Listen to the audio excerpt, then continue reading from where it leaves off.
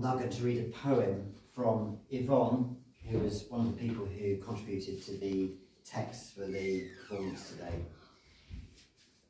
And it's called A Nurse's Plea.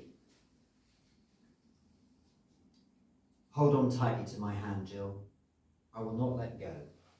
Your family cannot be with you, as we must isolate you in this room, but I'm here. I can see the fear in your eyes that you cannot speak.